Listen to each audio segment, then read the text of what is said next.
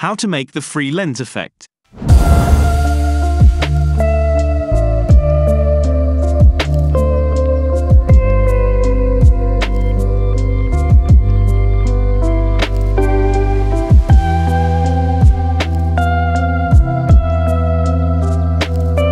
Today's video is sponsored by the Excalibur.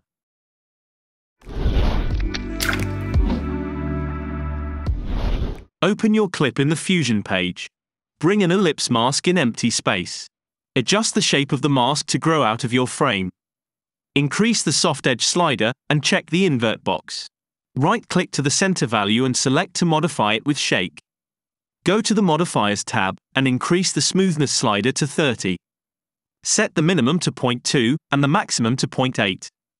You are going to use this mask to every node. Select your clip and add a lens distortion node. Increase the distortion slider around 0.5 and change the edge behavior to replicate. Right-click to the position value and select to connect it to the ellipse center position. Connect your mask to the lens distortion node. Bring a glow node and connect the mask to this node also. Play around with the glow sliders to find out what works best for you. Add a prism blur node and connect again your mask. Right-click to the position value and select to connect it with the ellipse center position. Adjust the rest of the sliders to your liking. Bring a transform node after and connect your mask. Change the edges to mirror.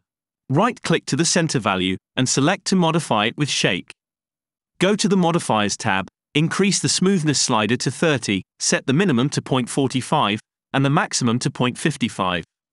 As a final touch, bring a grain node, connect your mask to this, and adjust the sliders to your liking. Now you can go through the nodes and play around with the sliders. If you like this clip, subscribe to this channel. If you didn't, that's not my business.